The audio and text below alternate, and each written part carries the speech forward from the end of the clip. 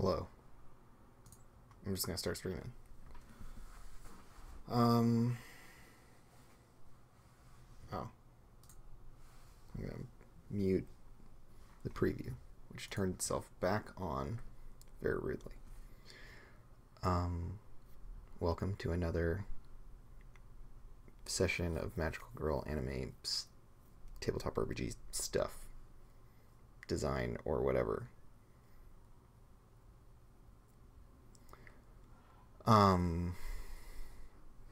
I've moved on to the Outsider playbook, having spent a bunch of time on the crew playbook, or crew sheet, whatever you want to call it. I am before I started streaming, I was just trying to rethink what to put in this spot, because initially it's been endure, but that just feels like way too passive of a thing. I'm not happy with it. I want to come up with something different. I'm actually really into perceive, or at least the idea of perceive. And it's still Girl by Moonlight. Boom. Girl by Moonlight. That's the game. I'm making it. It's a hack of Blades in the Dark, which is an actual game that exists and is good. So I'm trying to figure out a few outsider things today. Been working on some core moves, been working on their gather info questions, their darkest self type of deal, and their XP triggers are still totally open-ended. So we don't know what they're going to address a challenge with. And then, yeah, the rest of them change. So the rest of them don't change. So we've got a couple blank spots to fill. Darkest Self, XP triggers that are specific to this playbook. One more gather info question, maybe a move or two. And then, something for what used to be endure, but never will be again. I mean, the thing about anything to do with being like endure is fundamentally flawed because you can't actively do it. In a vacuum or in any context, I can't say like that I set out to endure something. It just doesn't make sense in the same way that like I can confess something, right? Like I can do it without any external inputs. I can just like have a feeling that I need to go confess to someone. And I mean, we can talk about how I would never have that feeling if they hadn't blah, blah, blah, whatever. It's not the point. The point is, when I say that I'm going to go confess something to there's a clear to someone, it kind of it evokes a whole path to action. Whereas I'm going to endure something. One, feels very passive, and two, we already have resist rolls for that, right? So like we roll any of these categories as a resistance to stuff. So it doesn't make sense to have a stat for that. I mean, I could change it so that there's a stat for that and you don't roll we don't do the resistances thing. But in which case I get rid of categories altogether, and it's a pretty big drift, and it's not one that I like. I like the idea of having different categories of resistances, and like that's a pretty core structural element of the game that a lot of other stuff is contingent on, so I don't want to fully gut that because I think it's bad to do so. So I'll just start with reading out the moves I already have. So this is just something that you always get, which is that you choose another player character. They are your rival. You always have exactly one rival. You put their name here. Boom. And so most of this character's core stuff is going to be around interacting with that. I don't want every move to involve it, but the first three that I wrote all involve it. So you have special armor against any consequence of your rival's actions. and you can spend your special armor to act before your rival does. Hyena, Sean, in order for us to be rivals, you have to be important. But I won't even notice you.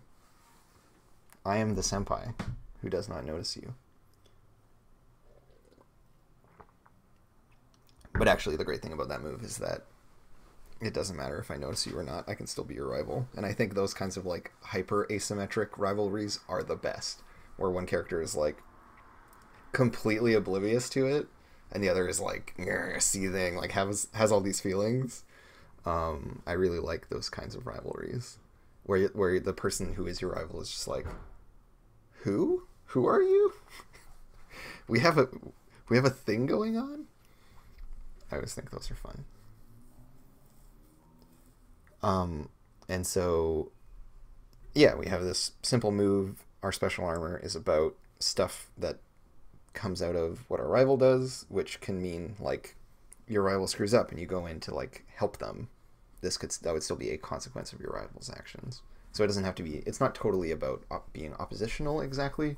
It's just about this, like, partnership that is antagonistic in its color, in its character, but not in its function.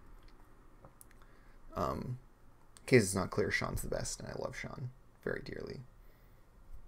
I'm sorry for using you in my example so cruelly. You deserve better. Still gonna kill all your characters, though. Move 2. So you gain/grant an extra die when participating in or leading group actions with your rival, and each suffer 1 additional stress if either of you fail. So group actions in Blades, one character leads, everyone else rolls as well, and then the leader takes stress for everyone who fails, and then you like succeed or fail as a group. So if one person gets a 6, then boom, that's your result. And there's like the move that shadows get where they can count 6s from different people in group actions to get crit, stuff like that.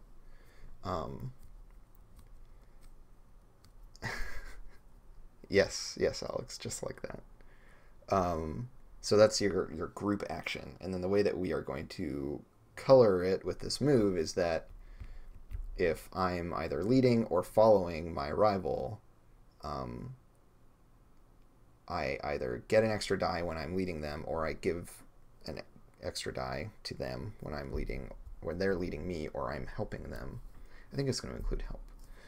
But then we each suffer 1 additional stress if either of us fail. So right, it's like everything is super loaded between these two characters, and they can work well together, but as soon as things start falling apart, it's damaging to both of them. It's kind of the idea. It's just that whole thing where the relationship becomes very high stakes unnecessarily or like the action that they're undertaking becomes higher stakes just because they're involved in it, because they have this antagonistic relationship. And then when you gather information, you can always ask, where is my rival and what are they doing for free? If your rival is about to die or fall to darkness, you can choose to be there and resist those consequences. So the idea here being, of course, that like no one can kill you. I have to kill you. That whole thing, right? Like you can't allow your rival to be beaten by someone else because then you won't get to beat them. So these are some kind of rough moves that I came up with. I'm really happy with the first one, the special armor rule. I think is really good. I think it's a neat notion that we get like the lightning reflexes move from Blades, but on a very conditional kind of one-use way. So like that one time that it matters, if you need to act before your rival does, you can spend your special armor to have that. I think is cool. And then this kind of externalized protection thing I find interesting as well. That like you can swing in and help for someone else, and you're better at it because you have special armor for it. And I think we're gonna run it that special armor in my game is like the mega resist. So whereas regular resists of like harm or whatever bump it down by 1.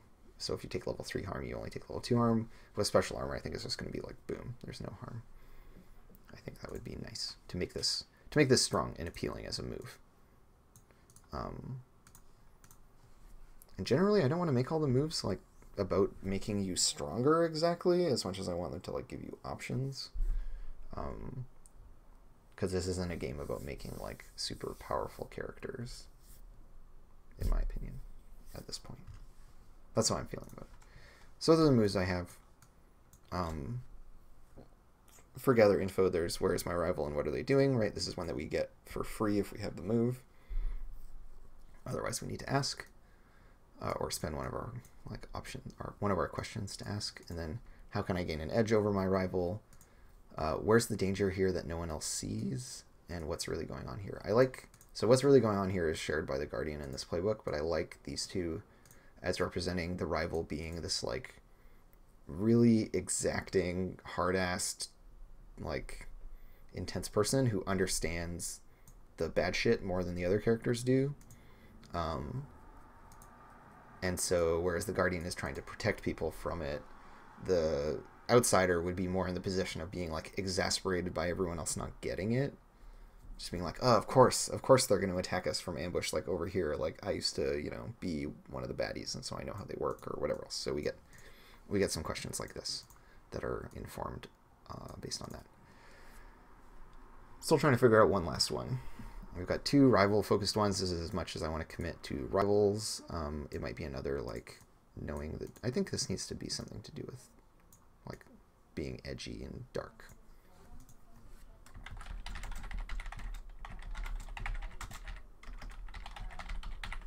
So some kind of dark, edgy question.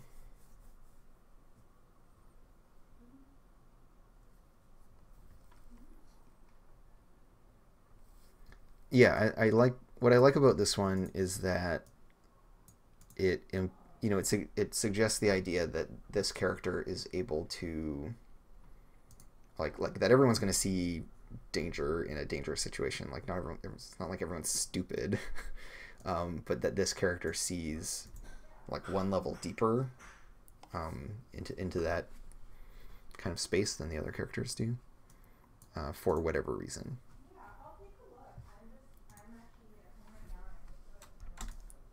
All right, well, I'm going to bounce down here to XP triggers. So with the Guardian, we wanted to encourage teamwork and like protecting other people or something. I have the playbook available. Teamwork or self-sacrifice, right? That's the thing. You're the bodyguard. You're taking the bullets for people. Whereas with this playbook, you're trying to like be... It's like you're not the protagonist, but you kind of want to be, or like, you know, you're not the best, but you're always trying to like prove yourself.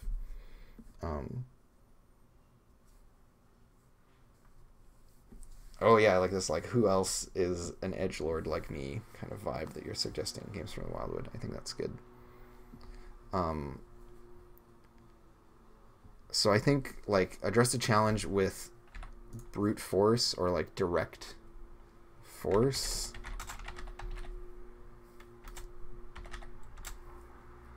Because ultimately I want this to be a really like straightforward and aggressive kind of approach to problem solving. So like and like a little bit darker than the other playbooks. Oh, and bravado. I like having bravado be in there. Yeah. Because then here's the thing as well, like our high stats are perceive and express. So like this is the one to imply that we have like a better understanding of what's going on. Like we see clearly because we're not like, ironically, because we're not as innocent a playbook as the other ones. And then express because we're always calling people idiot and stuff. Yeah, direct confrontation is probably more appropriate. I mean, it's addressed a challenge, so of course it involves confrontation. So it's like addressed a challenge directly, or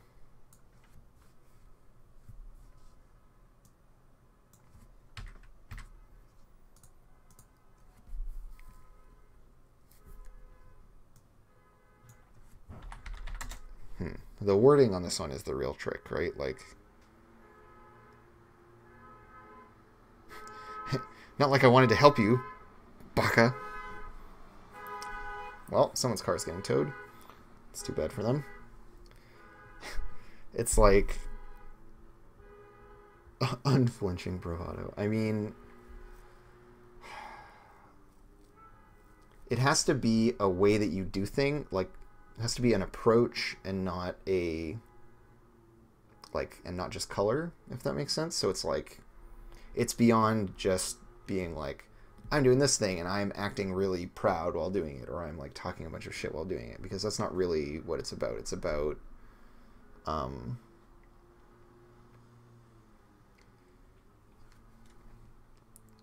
here's it with individual action, and that's, I think, covers our like bravado category, right? Of just like, you went and you did it on your own, right? And that's really about proving that you can do something on your own. And that keeps it pretty open. Like, I don't want to like super constrain them, but I like the idea, because we're the outsider, we have to do things alone. And that doesn't mean that we have to go like super hard into the rival thing. Yeah, so by like with independent action, yeah, is better than individual. Independent. No, it's not it's independent spelling.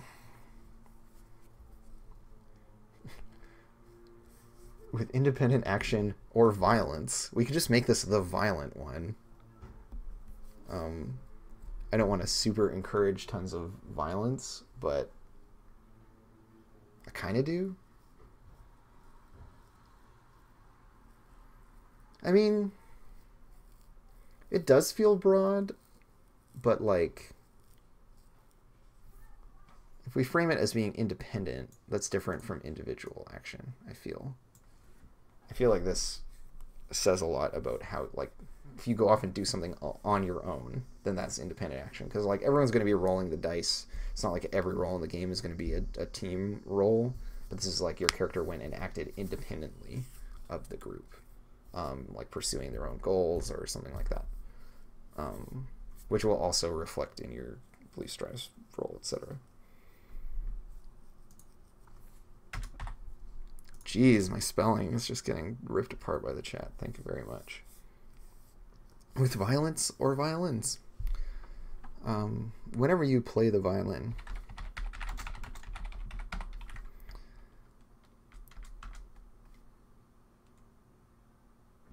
yeah, I think I just want to put violence in here.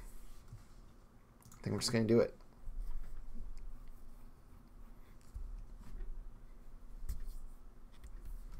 Hilariously, we do not have points in Defy, which is the most direct fighty thing. But we can definitely shout at people because we have Express.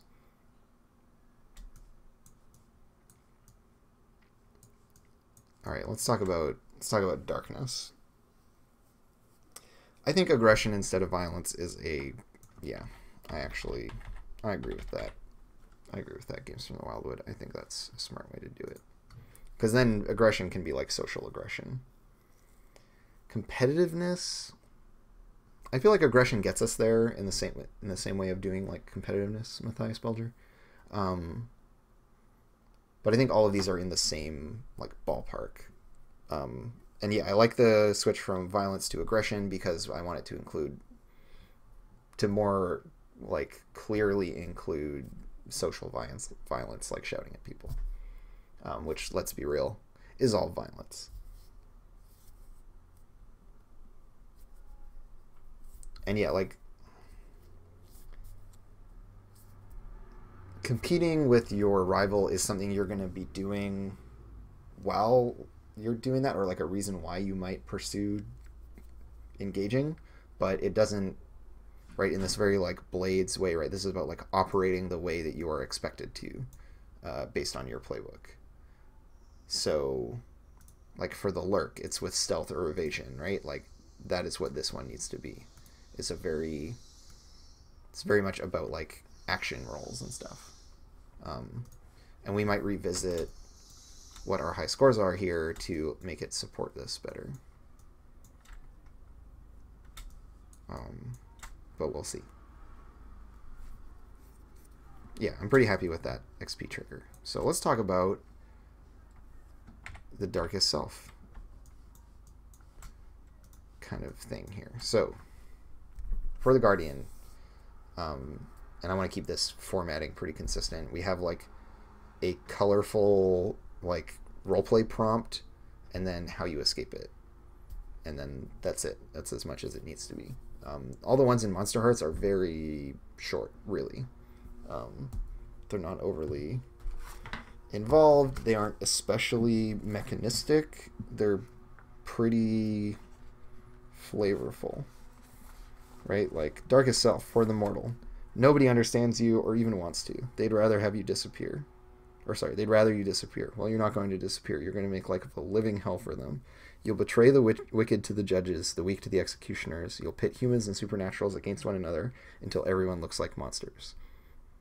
Right? There's our prompt. This is basically like, here's how you need to act. And then only seeing the pain that you are causing your lover will let you escape your darkest self. Boom.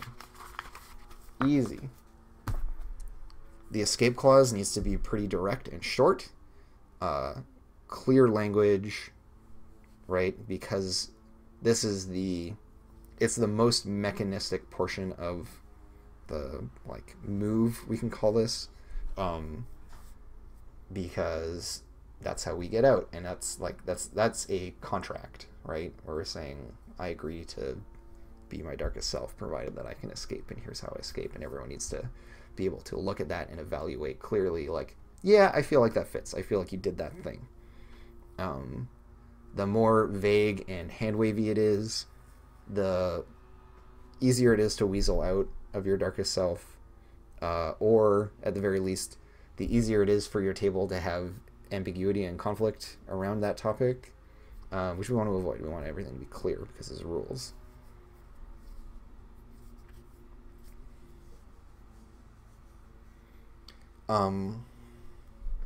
And so, right, we've got this now for the Guardian, which is the other playbook that we have I won't say finished, but like I've put at least a rough together. All the people you have sworn to protect are unworthy of that protection. You belong at the front, leading the fight. Wherever foes exist, you seek them out and confront them directly, right now. You can only escape your darkest self when someone shows you how you are vulnerable and loves you despite your own weakness.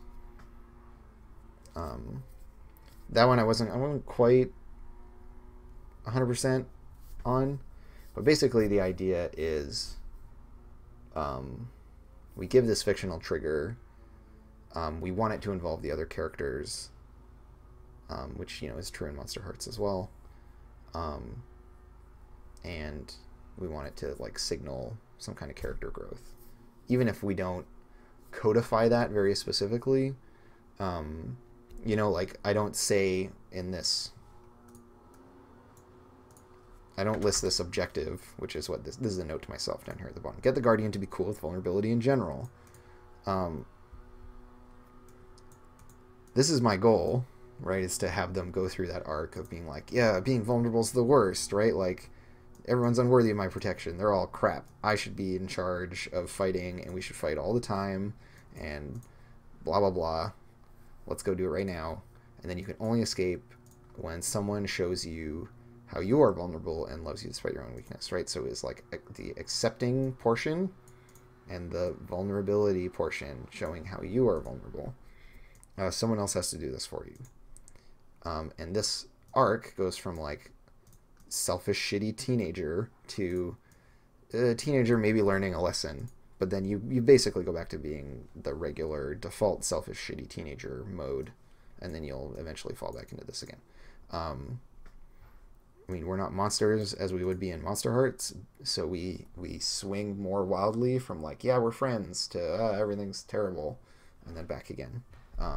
But we also have more impetus to do so. I think it'll all work. Okay, Guardian, so there's a TED Talk I want you to listen to. Yeah, kind of. Something less trite, hopefully. So there's like an emotional arc that we want to inspire with these moves, right? And that's what's going to make playing into them satisfying. because it'll be, we want ideally for this clause to reflect essentially tension that should already be at the table based on what the characters are good at and what their moves push them to be. Right? Like, oh, I'm always protecting all these other characters, and like, why do I bother doing that? Blah, blah, blah. And that, therefore, when we offer this prompt of like, oh, these people you're protecting, they're not worthy of it, etc., this feels natural for the person's character that they have made, which I can never understand completely. I can only hope to get at. And I hope that the moves and whatnot that I provided shape the experience such that this makes sense to them. If I've hit that, then great. We also know how we want to get out of it. And that the transition from one to the other, right? From like the original version to the darkest self to then the me that is turning back from my darkest self and into a regular person. Hopefully that will become meaningful and make some cool moments, right? That's what we're hoping for with these moves. So this is the one for the Guardian. Now we've got the Outsider, right? Very different. So, hey Kira, welcome. So with the Outsider, the kind of general stuff that we want them to be doing is providing a like slightly darker counterpoint to the rest of the crew, because this character, we expect them to have been like, you know, an agent of the darkness, like they maybe were one of the baddies at one point and they've switched over to our team, like a Peridot, or you know, choose as you will examples from fiction, or the, you know, dark-haired girl in Madoka who's like, I'm on the same side as you, but I'm like intense and you don't understand me, and you know, I have a backstory and you don't want to hear it, but it's been dark and edgy, and I'm real edgy. And then the other characters are like, oh, they're so edgy, I want to understand them, I hope that they're a human being on the inside. Yeah, Hyena, I think, is pretty much nailing it with this idea of trying to belong was a mistake, they're laughing at you, should never live. Stuff like that, yeah. About, yeah, like a return to the embrace of the edgy darkness, or a falling to it because being one of the good guys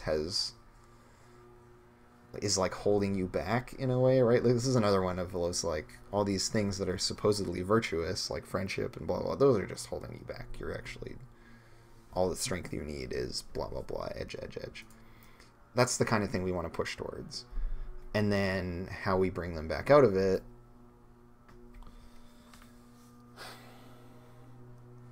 that one's a little more complicated. I don't want this to just be exactly what the Guardian one was, right? Which was just like, basically, yeah, you're the best, be selfish. Being selfish is cool, go fight things.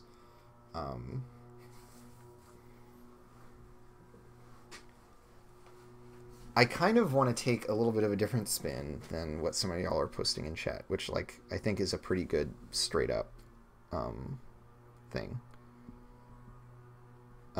Which is that rather than be like, these people all suck, you need to be the darkest dark that ever darked, I kind of want to push it in the direction of like, all these people suck, you should just go solve their problems for them. Like, only you understand what the darkness really is and how to like destroy it, and that you should just like go and fight the thing alone,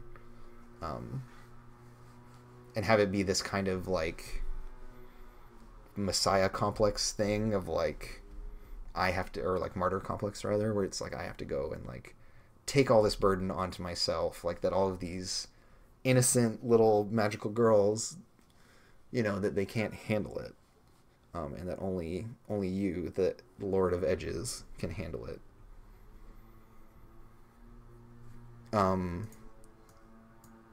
I feel like that's a really neat direction to take it, because that one, I think, encompasses the two ideas that I'm holding with this about like the rival thing, right? Of like antagonistic relationship with another character, right? Because then you're like, yeah, no, they suck, they're garbage. Why am I even wasting time trying to be better than them or trying to like prove that I'm better than them? I'm gonna just go like accomplish stuff on my own and not tether myself to this bullshit. And then the other one, which is the like, I am the edgiest of edges. Only I understand the darkness. Only I can face it. Others need to be spared facing it. And having a little bit of that like, I'm already dead. My soul is the darkness, etc. So let me just like note form this to myself, and then we can write some evocative, edgy fiction. So basically, others are too innocent and must be spared the darkness. The darkness's nastiness. Why am I wasting time trying to prove anything? And of course, the great irony of this statement is that they're going to go and do the biggest cry for help imaginable, which is go like suicidally sacrifice themselves.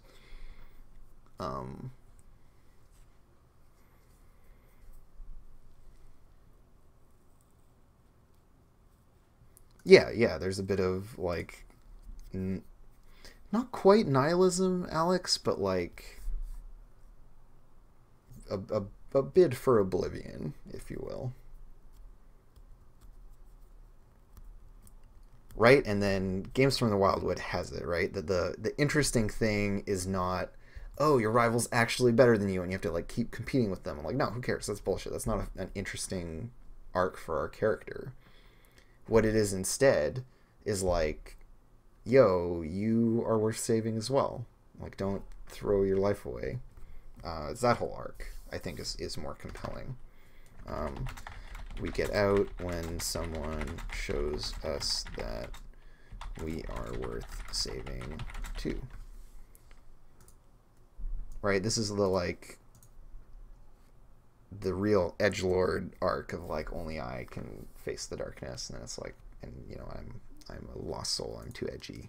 And then people are like, no, actually you're not all edges, you have some fluffy bits. Yeah, it's fatalistic. It would be a good word for it, Alex. Yeah, exactly. So I like that as a little arc, because that feels more like, if this were Monster Hearts, just go deep into the whole like, do it like the vampire one, where it's just like when someone better than you puts you in your place because you're not actually that powerful. I should really know that Darkest Self by heart at this point, because the fucking vampire in my Monster Hearts game is just like forever going into their darkest self. It's like their favorite thing to do, and it's all because everything they do goes horribly wrong. Let me just find it, because it's a good one. No, I'm too early in the alphabet. Gotta go to the V's here.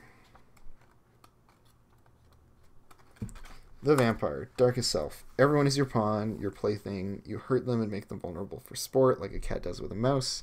You feed to the point of death whenever you're alone with someone, though you take your time. You escape your darkest self when put in your rightful place by someone more powerful than you, right? Like, that would be if I were really to commit to this whole rival thing and take it to its ultimate conclusion and keep the game in a really antagonistic tone. But that's not what we want, right? We want the redemptive, like, the antagonism is only interesting because it's about this, like, wrestling towards ultimately getting along and being awesome together. And yeah, this whole, like, angle of fatalism, I think, is a really interesting one to make some moves about as well.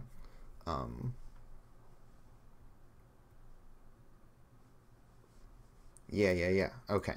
Like, maybe this is the playbook. I mean, okay, yeah. This is the playbook that has Daredevil. When you make a desperate roll, gain an extra die. Right? Like, that lines up perfectly with this whole fatalism thing. And so even in the midst of our, spiral we might actually be really badass for a bit, and then like things totally go to shit. And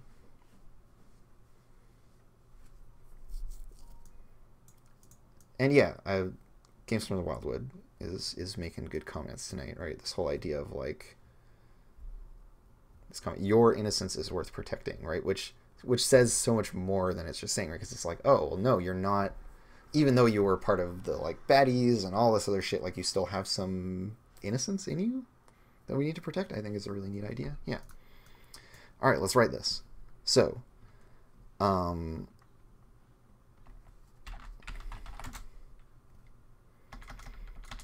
having the opening line is very tricky.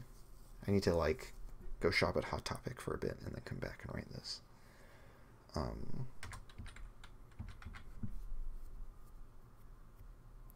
Oh, right, and -1 die to resist the consequences of that action. Very important.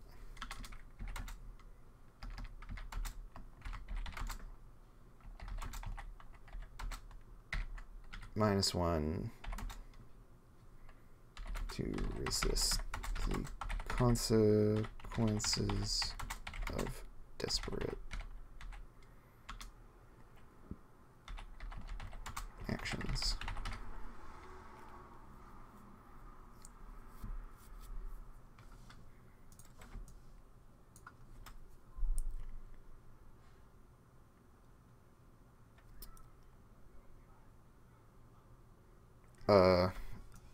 No, Kira, I think that's really solid. If you don't mind, I'm just gonna like totally rip you off.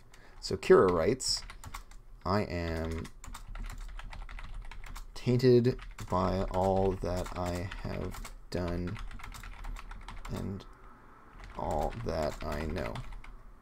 I think it's a great opening line. The only way to redeem myself is to sacrifice myself for the greater good.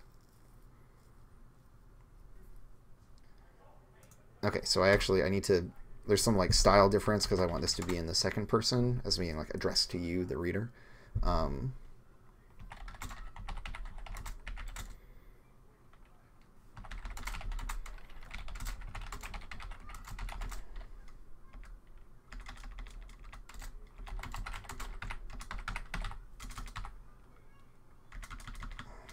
English is an awkward language because like I want to write it like this, all that you have done and know, but that's not what you can do, and all that you know.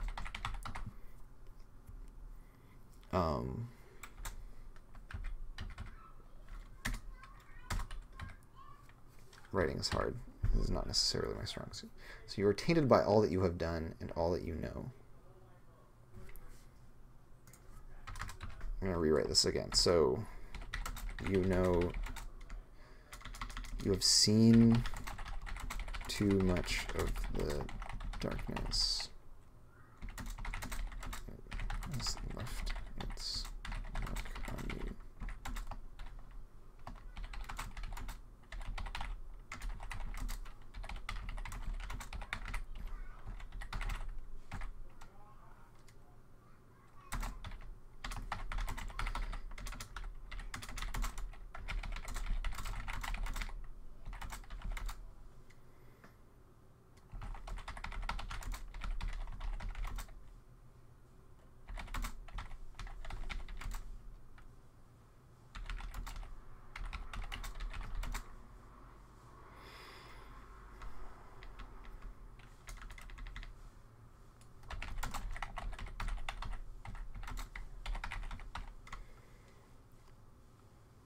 Blah, writing is hard. So the thing I want to say is this idea of like you need to go destroy the darkness and you are part of the darkness, so you have to also destroy yourself.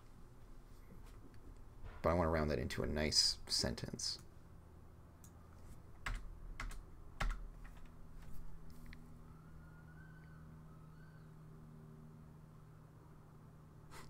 You must make the edgy, dark choices so that other people don't have to. Yes, exactly. That's what we want.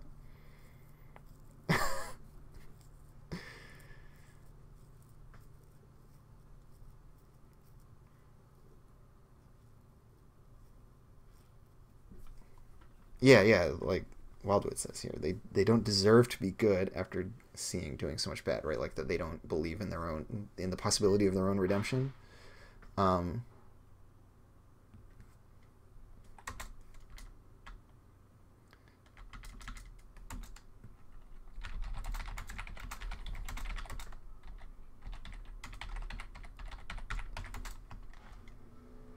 So you have seen too much of the darkness, and there is no hope for redemption.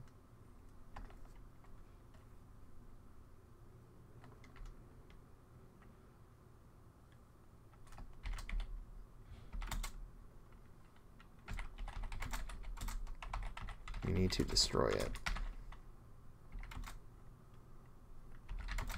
But it's inside you.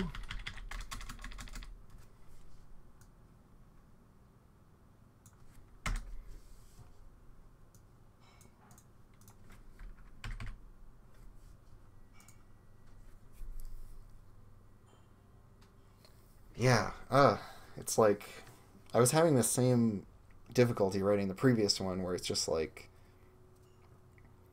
writing rules like this one where it's doing double duty of like mechanics and trying to be evocative, right? It's difficult. Yeah, it's very dense writing. So it's lots of like agonizing over word choice and stuff like that. If I was a more practiced writer, I'm sure I could just bang this crap out, but I'm having difficulty expressing all of these things at once in a clean way.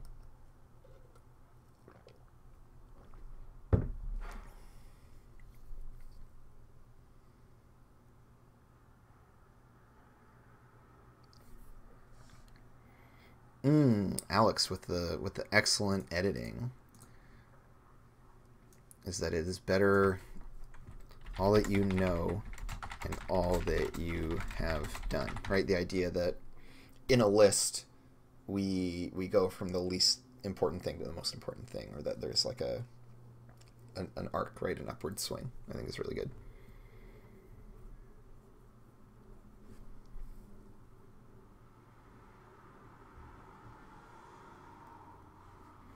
And yeah, Cross Dave, that's really what I'm trying to get at, right? Of this idea of like taking the darkness down with you.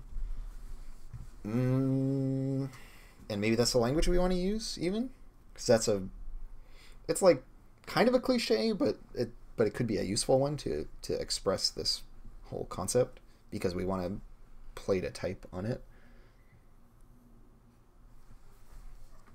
Yeah, and like,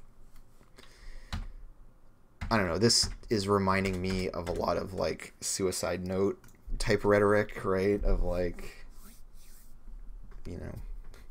needing to do this super extreme thing, and feeling like there's no other option, and like you're not worth, a worthwhile person, and all that kind of stuff.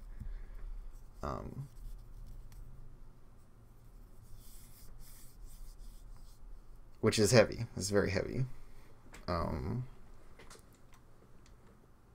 although this is not something I have like direct personal experience with, in terms of like I have never been in that place, a lot of my friends when I was in high school went there.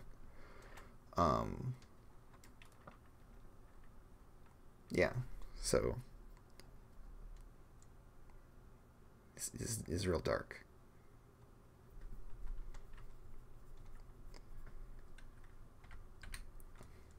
Okay, so far I do like what we have written here, right? You have seen too much of the darkness, and there is no hope for redemption. Good first sentence. It establishes some stuff, right? And like we have to look at this beyond just being about when you're in your dark self. This also informs the whole playbook, right? Like this is something that is held to be true about the character. This is where they go when things get dark. So you have seen too much of the darkness, and there is no hope for redemption. You are tainted by all that you know and all that you have done. So here's where we get into the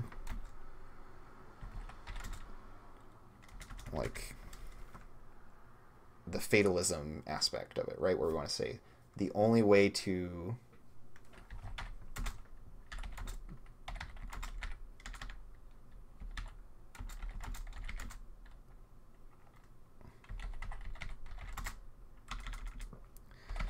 to destroy the darkness.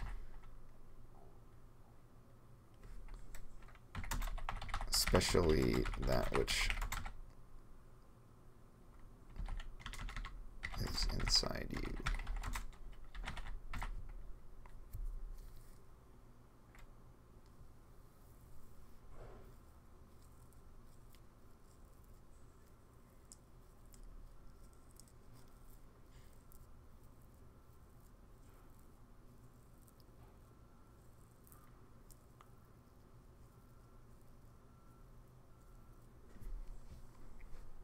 Yeah, and like Staves, that is like both a morbid and really interesting thing. Like I imagine something like that exists, of just like an internet archive of suicide notes. God, that would be grim. That would be super intense reading. But also like very fascinating. This is an interesting aspect of the human experience and of human psychology, right? That like we can rationalize our own termination. Is pretty messed up. There are bugs in my room. Get out of here, bugs. Well, so I don't agree with putting redemption anywhere else in here because, of course, we have already decided there is no hope for redemption. It is not possible, according to this character's internal monologue, which we want to be consistent with, because this is a prompt for our lovely players down the line. So even this idea of fixing it, maybe I need to rethink. I don't like this sentence at the very least. So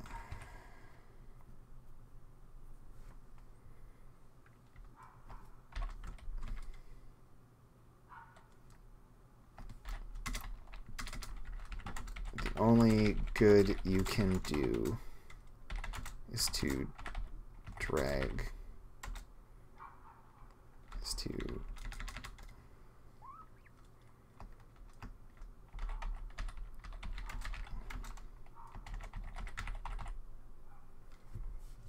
it's like, oh, you want to drag it to hell with you, kind of a thing.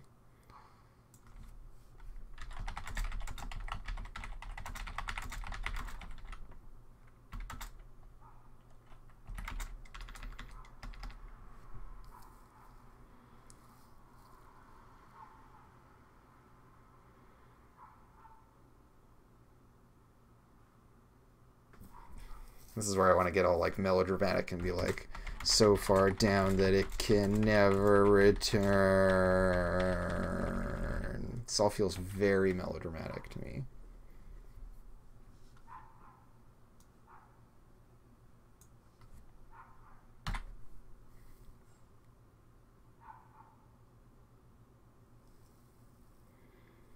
What I missed from this one that I enjoyed in the Guardian one, right, was this like clear action thing, right? Wherever foes exist, you seek them out and confront them directly right now. It needs a sentence. The Darkest Self needs a sentence like this, which is just like, go do this thing, right? Here's the why. Like, we have all these feelings. Great. Here's what you fucking do. You do this thing.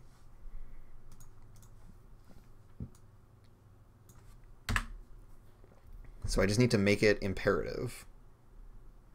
And I mean, yeah, I just need to kind of embrace melodrama a little more, I think, is a fair point. But if I'm going to go kicking and screaming into that one, I really don't like melodrama.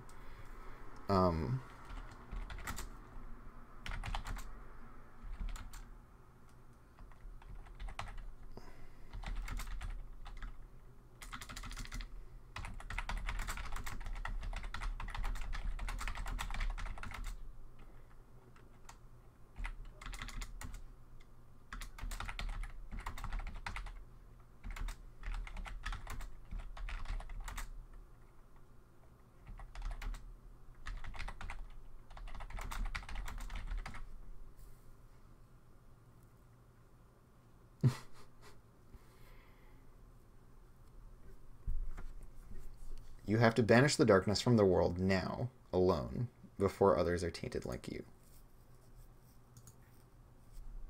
That's what I'm going to go with for now. I'm not terribly happy with this, but whatever.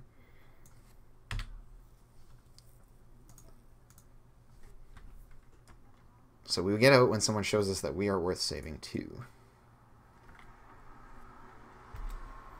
So you escape your darkest self when... And let's review our Guardian one, right? You can only escape your darkest self when someone shows you how you are vulnerable and loves you despite your own weakness. Easy. So you can only escape your darkest self when... cross staves, what triggers darkness? I think I'm going to change the name of it.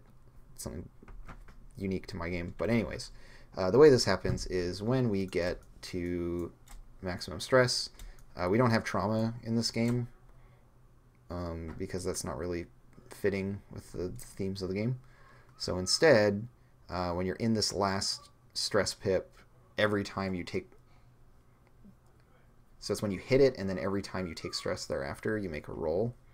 And if you fail the roll, you're out for the remainder of the session, and you become your darkest self. And you keep, or sorry, you're out for the remainder of like that, like fight or whatever. You know what? Actually, no. Sorry, you're not out. I don't think I want to make us be out. You go into this state where you're your darkest self. I think I then want to do a thing where you like spend your stress down to do stuff, but if you zero out, then you're totally screwed. So essentially, we fill our stress counter all the way up. We hit this like precipice where we're rolling every time we take stress. We're rolling. And then when we fail, the stress track inverts and becomes like hit points. We spend them. We can keep doing stuff. We have this other agenda that we're operating with. And then if it zeroes out, then we're just kaput. The character is dead. They have like fully succumbed to the darkness. You hand them over to you hand over your sheet to the MC. Your character is one of the baddies. Forever, irredeemably, it's over. Anytime before that, your friends can purify you, help you out, you escape your darkest self. Things are all good. We might allow for when you totally bottom out that the crew can go on a let's see, what's it called? Cleanse a person or location mission and get you back, but you're like off the squad. You become your like shadow self, yeah. And then the other option, of course, is when you hit this point, and you're making that roll, that if you fail, you go darkest self.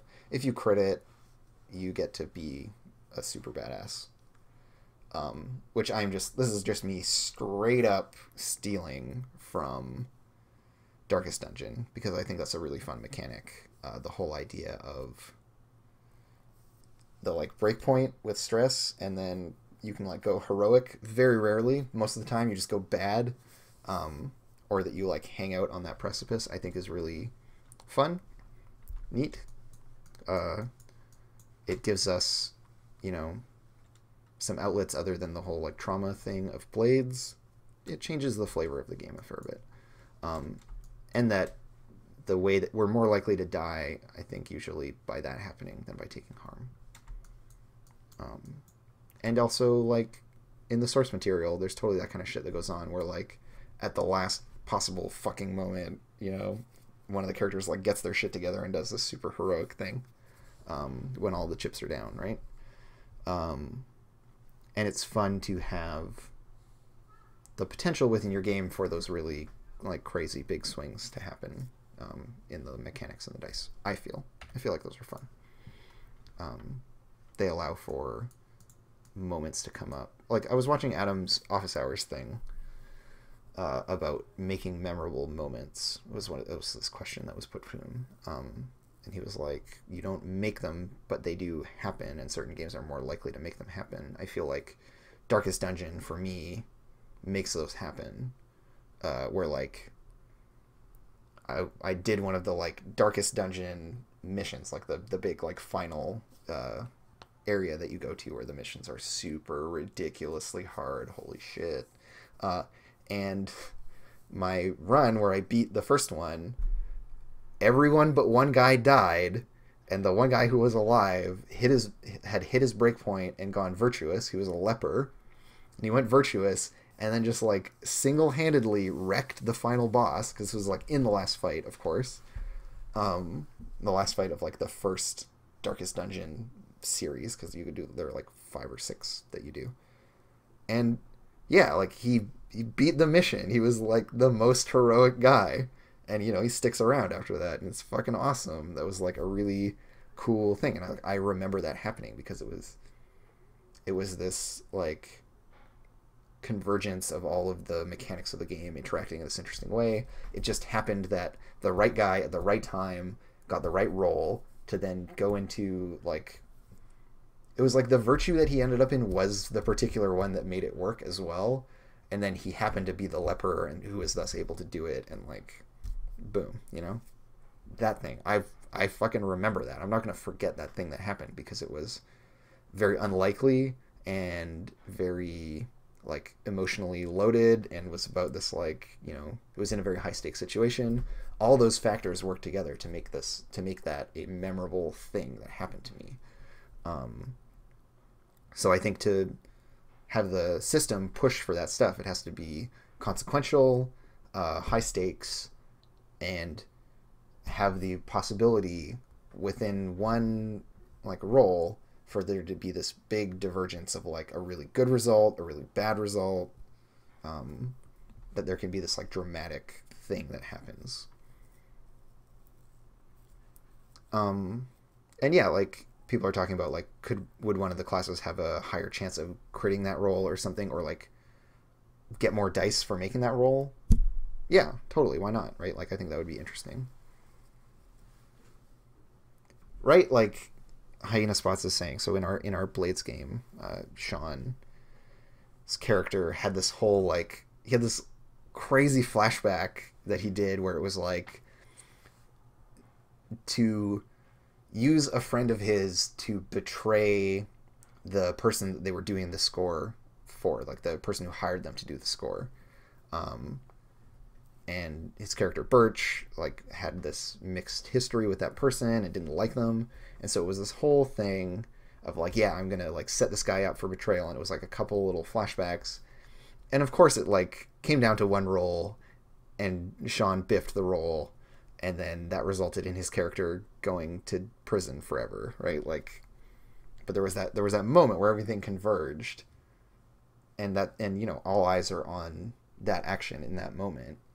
And so kind of regardless of what the outcome is, as long as it's dramatic, that makes that moment shine, right? Like, it can be that that character dies, or it can be that that character succeeds in that moment against all odds and this really cool thing happens. Both are equally memorable.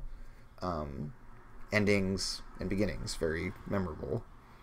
Or like, you know, and like a turning point like that is kind of a beginning, is how I look at it. So in that extended metaphor. Anyways, my point is that I think having these kinds of mechanics will be really fun and give us as players like cool shit to look back on when we play these games, and like cool moments. And yeah, like if you're going to have random dice rolls, they should be interesting, they should be impactful, they should create cool situations or lead you out of stuff in interesting ways. I don't want anyone to be rolling dice in this game and have it just be like, yeah, whatever, I'm just going to roll some dice. And I think like vanilla Blades does a great job of making, you know, dice rolls matter a lot, and that's not by having it be that you get a lot out of them. Most of the time you don't. Your outcomes, if they're successful, are kind of humble and less interesting in a lot of ways.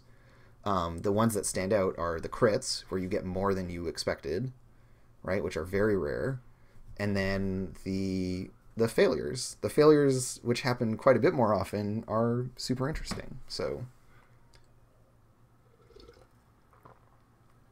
I'm trying to have my game play into that kind of like dramatic dice mechanic that I am adopting from Blades, and I'm trying to think of other ways, interesting ways to ratchet that up.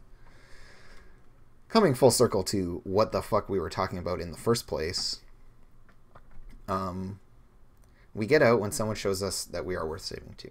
So you can only escape your darkest self when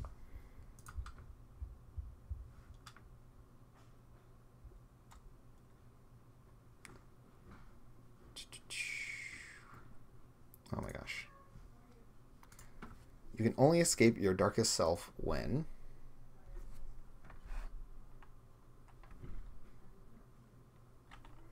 should this be like someone shows you that you too are innocent and worthy of saving?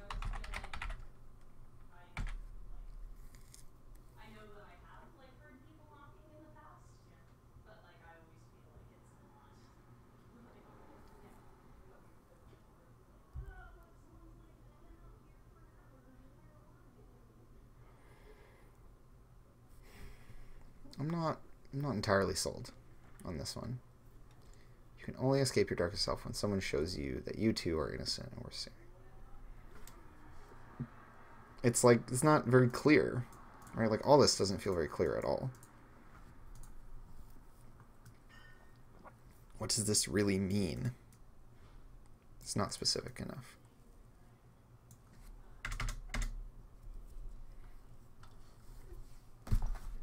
Let's review our primary sources. What are some good ones?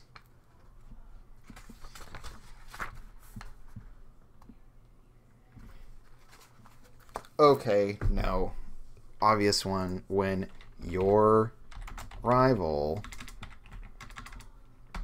or like, obviously your rival has to be the one to redeem you. Holy crap.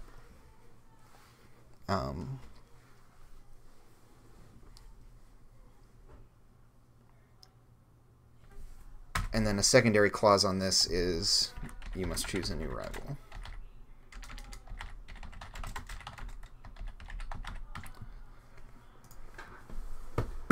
Right? This is an opportunity for us to make nice with our rival character. And I think it's as good a spot as any to tell the player, like, hey, now is the time for you to resolve your bickering with this player or with this character. Make that happen. Right? And so now we can have these two characters who are fighting a bunch, get that catharsis of like, hey, now we're friends. We like find this common ground.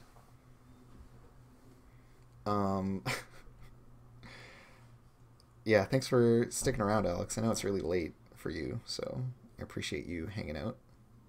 But you know, if it's like 5 in the morning now, it's time to go.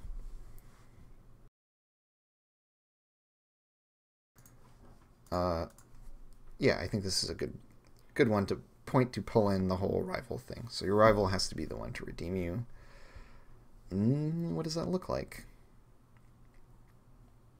We're a character who normally does independent action and who is very like aggression oriented. I like the idea of having like a softer side or like an element of innocence in the character.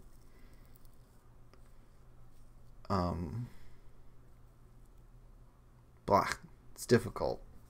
Very difficult. Because it's a pretty ambiguous notion. Like I can explain it if I use lots of long words, but like summing it up in a really short and sweet way.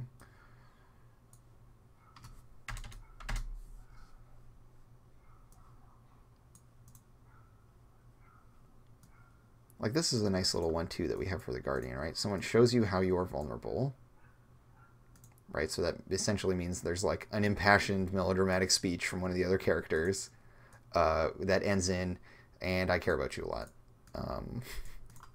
Right? And this is about like friendship and a reversal of the established kind of order of relationships, which is important because we want to have these moments be like a revelation moment, right? So this is about like, it's kind of about common ground too then, right? Like commonality between rival and you is important to this, I feel like. Um, because with the whole like rivalry thing, it's all about differences. Um, but there's the unstated fact that like you two must be similar enough that you're competing, right? That you're in the same category. So maybe it's about showing that.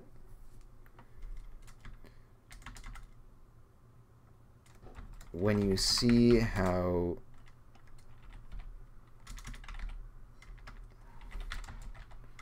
you and your rival, you know, it's like we're not so different. We're not so different. But that's not impactful enough. This is kind of what I want to get at. Yeah, exactly, Cross Dave. We're not so different, you and I.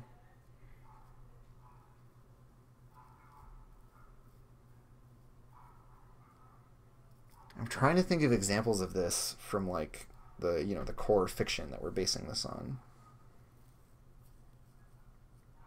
Yeah, maybe Takuro's got the right idea, right? To like rather than have it be, oh, we're all innocent and beautiful, have the other characters whom the outsider has elevated, right, to this status of being like perfect, innocent, angelic, do-gooders, to show that like they also have these dark feelings and stuff like that. That it's about, I mean, it's about establishing a rapport, right? Like that is consistent with what I said earlier. But yeah, that it's a rapport formed on shared, like the shared darker side of things, rather than this like sunshine and lollipops thing. Because I think that's a much more plausible outcome, right? Like this is more realistic based on the human experience. That like people generally are sad, suffer a lot. Yeah, and that those two, decoupling the idea that, oh, just because you have this darkness in you doesn't mean that. And then the next week they'll fall to the darkness again, and we'll go through this whole song and dance, and they'll pick a new rival. But yeah, I like that.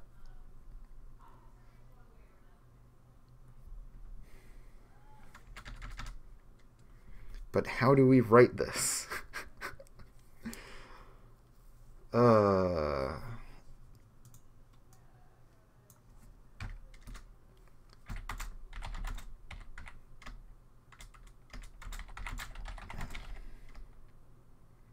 when you see that you both have a darker side, basically, when you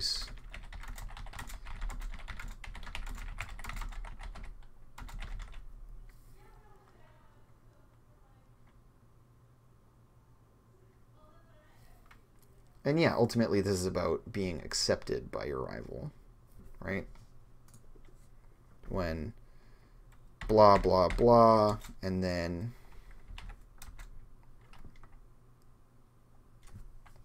darkest self, when your rival blah blah blah and accepts you,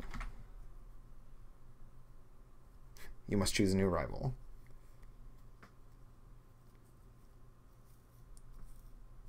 And yeah, Matthias, that's totally the talk, right? Of like, yeah, I feel that too, but like, you're still rad. We're still friends. We're all a team. Let's go be cool together.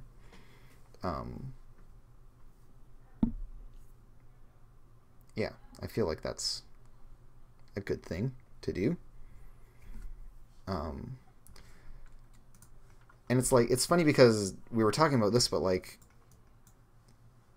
talking about Darkest Selves, I then bounced back and like totally answered a bunch of questions I had about the stress loop and how that all plays out and how we want to do Darkest Selves in general and what we want all the mechanics around it to be, which was rad and awesome and super helpful. And it's funny where inspiration catches you, where it comes from.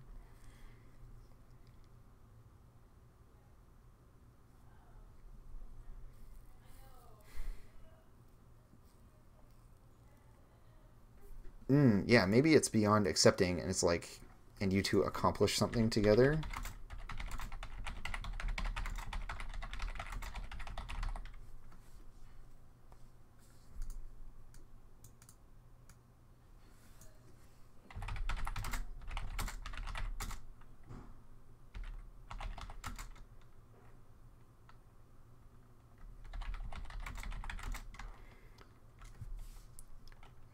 So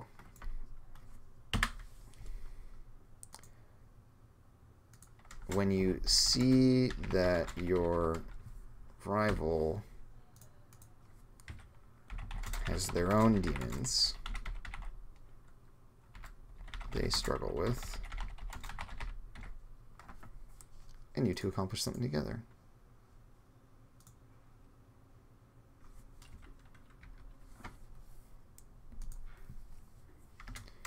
Despite your differences, let's choose a new rival. Let's do something like this. Reasonable enough for now.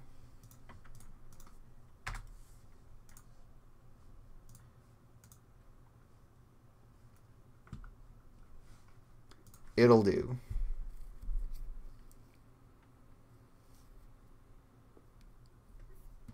I mean, yeah, Heinous Spots, this is a magical girl anime. Everyone needs to hug each other all the time. But they can't, because they don't have enough points in Confess or Express. They can't do it. All they can do is, like, feel a bunch of feelings about each other at a great emotional distance.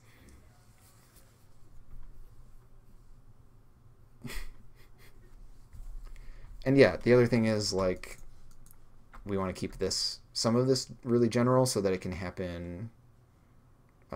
So it doesn't have to be like, and you fight the final boss together and win, and then you get redeemed. Like, no, it can just be like, you do some basic shit together. Usually within the framework of, like, a mission. It's not just like, you two do a teamwork role together, but it'll be like, a mission ends where you did this stuff, or a session ends and you've done this stuff, then boom, you can snap out of it. But I kind of have this idea of having framework similar to Sagas of the Icelanders, where, like, Sagas of the Icelanders says, like, a session includes this stuff. You might have to meet up and play several times to complete one session. Your one session might take you, 20 hours of play. But here's what a session is. A session is a mechanical unit, and here's what all the stuff that's in it. I want to do, like, episodes, and then seasons.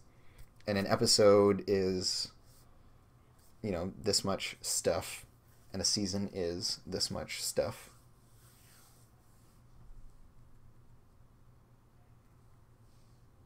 Yes, Gamsman Wildwood. I was thinking something similar, that they have a move where they are, like, able to investigate better or something.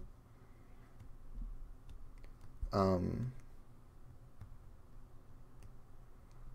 all of these are all optional moves, right? So basically, depending on which one I pick, I'm making a statement about my character. I might eventually pick all of them, but by then I'll have a lot of fiction established to justify all these things. But if I take the one about investigating the darkness first, which is going to be of the flavor of, like, I already have seen a lot of the darkness, and so I, like, get to understand it better. The one that is like that, if I pick it first, I'm signaling that my character is that type of character. So it's very likely as well that that will be to back up my previous statement of, like, oh yeah, I used to, like, be one of the baddies, and I've defected to join you guys. And so I'm taking this move because that makes sense for me, right? Hey, Sith Master. How's it going? I got to hear your voice, Sith Master, on Adam's show. I got to hear you ask Adam a question. I thought it was a good question.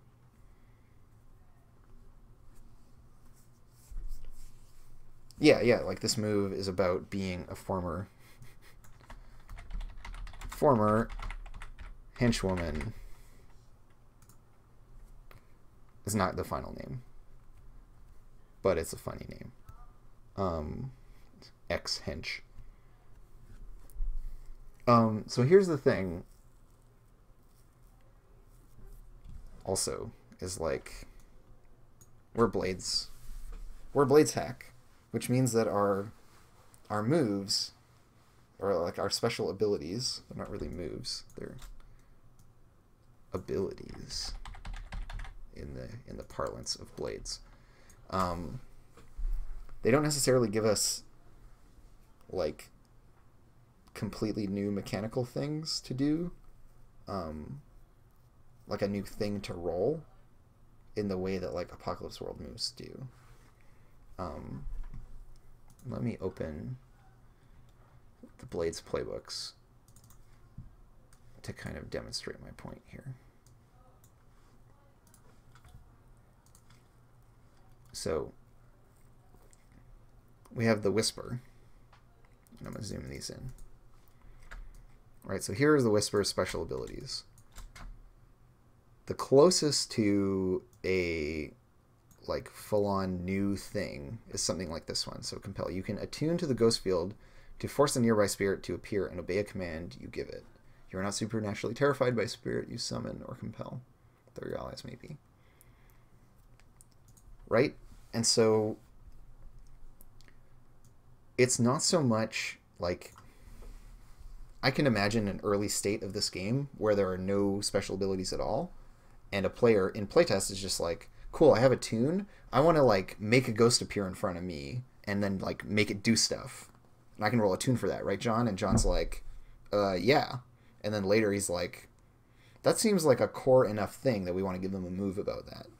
And then you write this in, you know? Like, I feel like because of the process that John used in making the game and also how the game is structured, you end up with some stuff like this. And I think it's interesting that you could play it, that this move doesn't exist, and that anyone with a tune can just do that thing.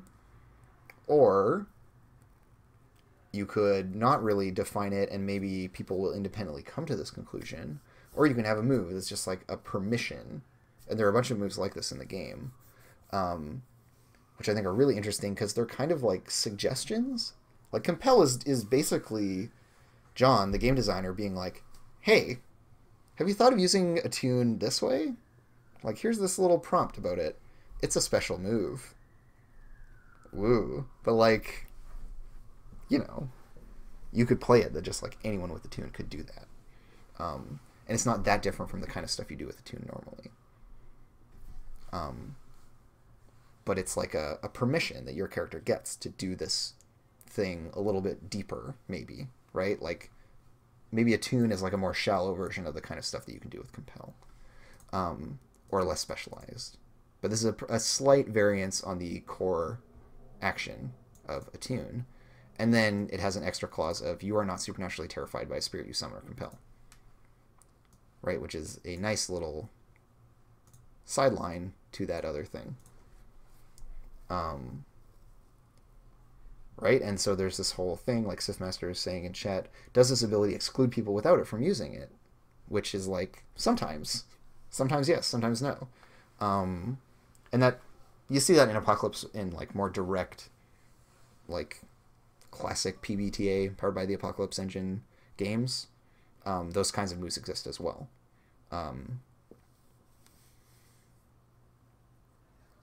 And so, yeah, I feel like some of these moves came out of playtesting and play, and players having questions, and players pushing the core material out, like expanding the, not like the setting, but like the mechanic, like expanding the mechanical space of the game, or like pushing up against the limits of it, and maybe some adjudication in the sense of like, oh well, no, I don't think you can really use a tune to like compel a ghost to do what you want. That's like too much. You can't really do that. But like that should totally be a move, you know, like people asking for things and you being like, I don't think that fits in the basic stuff, but like I would like you to be able to do that, but I would like that to be special.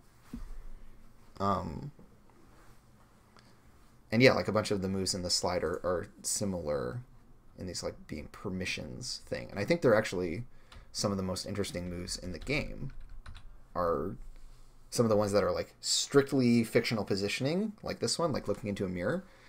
You can always tell when someone is lying to you. That's the move. Right? Like, it's brilliant. That's a great move. And this is just about the fiction. And that's it. There's no like mechanics to it. It's just like you can always turn to the GM and you can always turn to the GM and be like, is this person lying to me? And they have to tell you if they actually are or not. And that's a move. And that's super helpful It's very useful in the game. It's cool. Um, and they're hard to write. I spend a long time thinking about these kinds of moves. I don't come up with them very easily. They're like an elegant and interesting thing. Um, and I have like a couple that I came up with for some of the other playbooks, but yeah, they're tough. Um, Geez, we got really far off track. Because we have our gather info questions as well. This is the other thing, right? Um, and so gather info, we can roll a bunch of different actions to accomplish anything in the game. But one of the things that we can do is gather information, and we might do that by perceiving. We might do that by investigating. We might do that by empathizing. We could do it with express. We could get people to spill the beans by talking to them. We could punch it out of things. Any of these could theoretically give us access to more information. And then based on our playbook that we've chosen, we get a certain set of questions. Which is why I've included this one that I haven't detailed out yet, but I want there to be some kind of... So already we have a couple that are cued off of this, but of us being like a dark edgelord who gets it in a way that the more innocent characters maybe don't. Right? So like, what's the danger here that no one else sees? Which is to say, you're able to see something that other people don't because you are, because you know things about the darkness, or because you're, less innocent, etc. than them.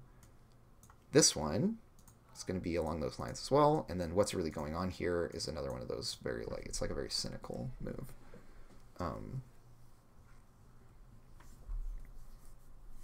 Yeah, there's room to make this idea here fit in as one of the moves or whatever, but I still need a fair distribution of questions for them, so they're going to need a fifth question, whatever that is. What do I know about the scene but can only explain by exasperation? Who is being a baka? And to your point, Hyena, about just have actions and playbook descriptions and see what kind of stuff people try to do, I think that is like a completely legitimate way to go about making this game. And it is not entirely unlike what I am going to end up doing, right? Because I'm not gonna figure out all the moves ultimately on my first go, certainly not. And so that behavior is going to happen, and these all are going to change. I just want to give at least a first set. I think there's room for these playbooks to have a lot more moves in them. And we haven't even gotten into Transcendence moves, which is going to be a whole other thing. Hiring Song 88.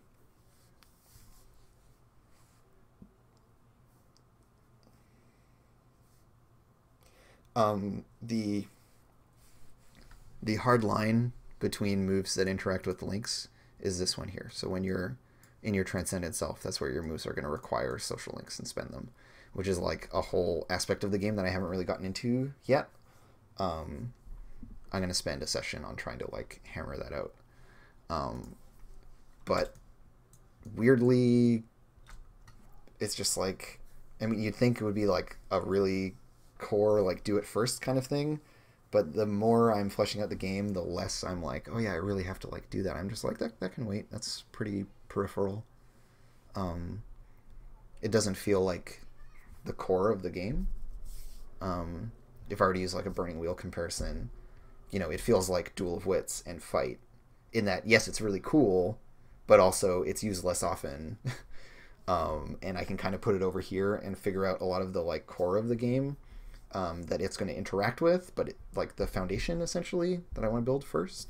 So stuff like knowing about stress and darkest self, I actually feel is like more core, more critical to develop than this transcendent stuff. I feel like this is it can kind of angle off whichever way it's going to attach itself to the core of the game.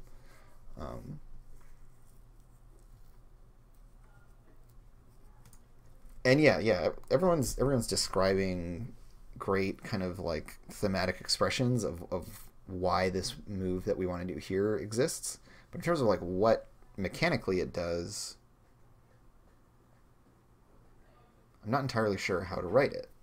Do we want to make this that we get an extra die to gather information rolls about the darkness? Is it like, rather than, and the way you can look at this is like, cool, you can invest in increasing one of your stats, which is going to get you a better action roll, and you could use that action roll to gather info about any topic, but then if the way that you're gathering info doesn't jive with that roll, then it's not as helpful as maybe this move, which is about gathering info about a topic. And so anytime you're engaging with that topic and gathering info, regardless of what stat you're rolling, you always get at least one die.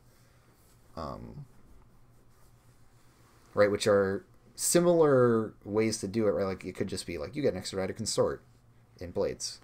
But, like, that is applied very differently than you get an extra die to all gather information rolls. Even though you might consort to gather information, you know, they're each equally broad, but in different, like, silos. Damn, Hyena, just doling out potency? You think I'm going to give that to people for free? Get out of here. It's not happening.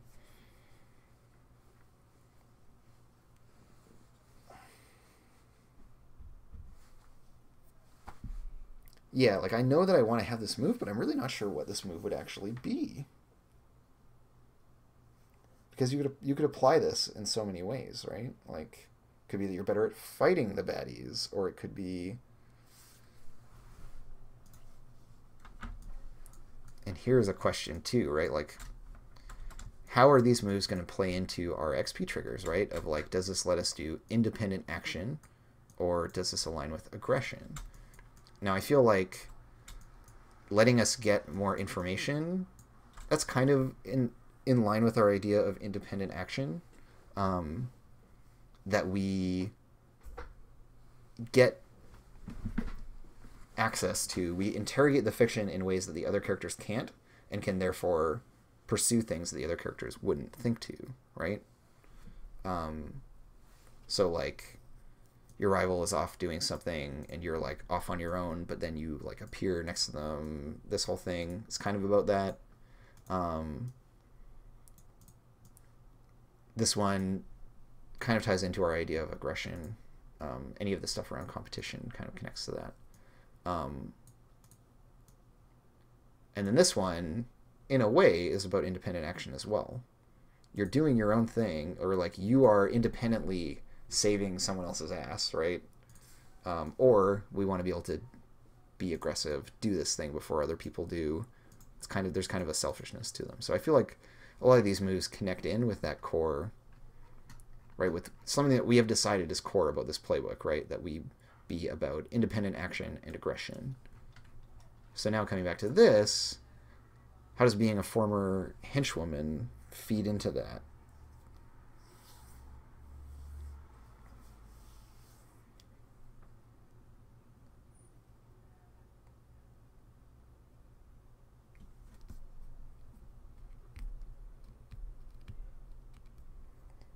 Yes, Sith Master, the whole like rival thing functions similarly to the move about the show being like someone having their leash, right? That there's like a thing that binds two characters together, and has a bunch of mechanics attached to it.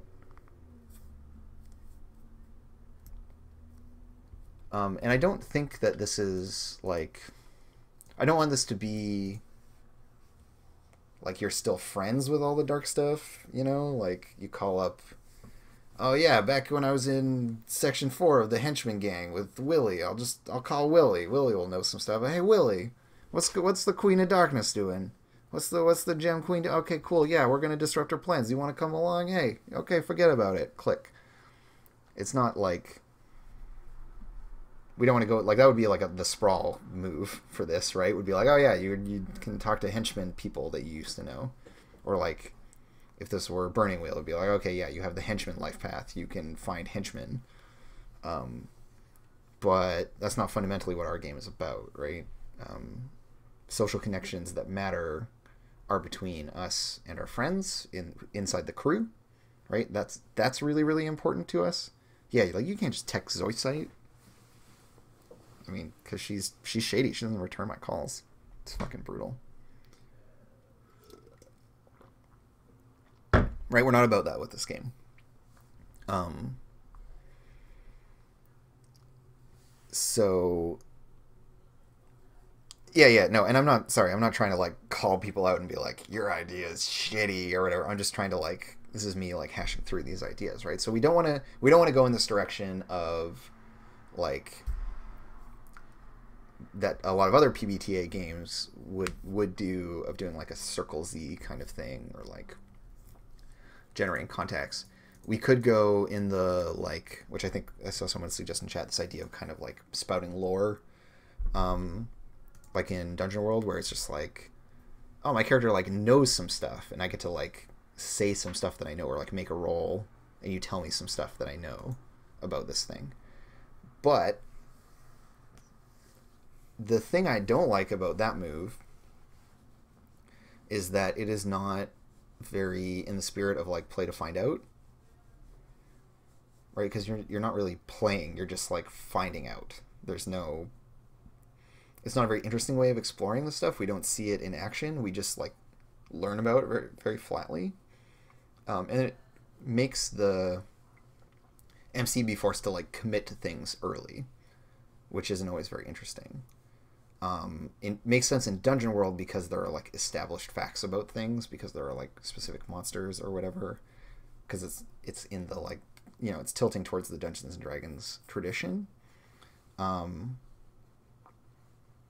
Yeah, do we get like an extra downtime action where we can investigate? And is that by way of like flashbacks? Is this like, is the outsider the one character that has trauma? I would say if it was categorically true that they were a defector, I think that would be a really cool move to put in, where you can just say like, oh yeah, you have like flashbacks to when you were with the baddies and like all the bad stuff that happened or that they made you do or whatever, right? Like, cool, totally rad. Because our playbook needs to be a little more broad, unfortunately that's not cool. We can't do that.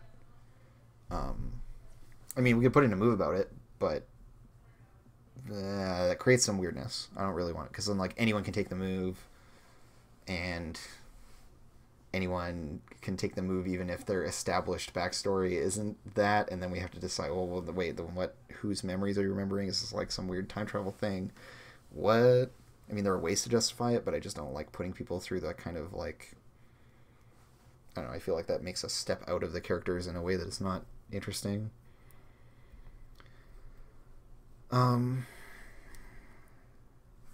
Okay, we can always come back to this. We don't need to settle on this now, but I think this is an important core move for the playbook.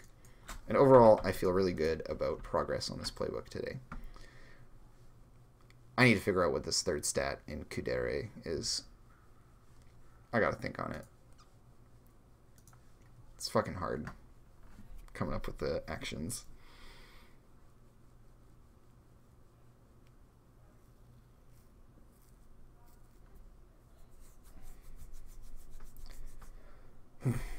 I'm gonna shelf this for now, and I'm gonna play some video games. If y'all want to keep hanging out with me while I play some video games, you're welcome to do so. I'm gonna cut the stream for a moment just for VOD's purposes, and then I'm gonna come back up with a different headline on it and all that stuff.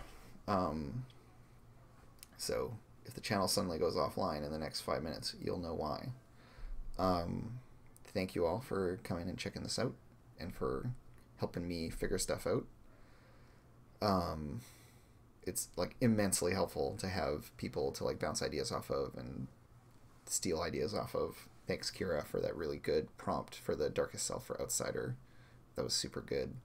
And just like, yeah, y'all are great and very creative. You could probably design your own games if you were of a mind to do so.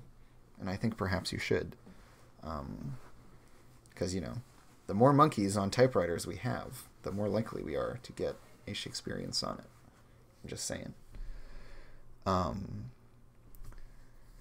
If mysteriously you do not already follow me on Twitter but are somehow still here, you should follow me on Twitter, @Meat and Crow.